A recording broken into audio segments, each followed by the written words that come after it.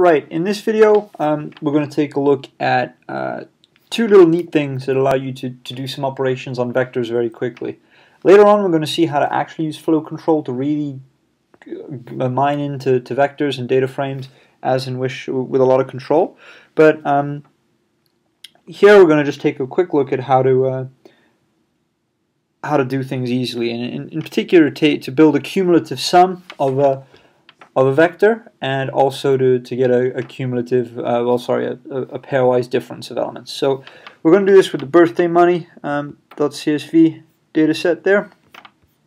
So some kid's the money he's gotten from his first to his 6th birthday, and we're going to start out by simply importing that. So we're going to create a data set, birthday money, and that's going to be read.csv. And now I just point towards it, so it's on my desktop and it's called birthday money.csv. We run that should all be there. Let's just take a quick look. Birthday money, yep, that's there. Alright, so let's first get a running total. So how much money has this little 6-year-old made in total? So birthday money total, and we just use the function cumulative sum of that particular vector. So birthday money, dollar amount. And now if we take a look at that, we've got a running total. So that's actually really nice. It's a really easy way to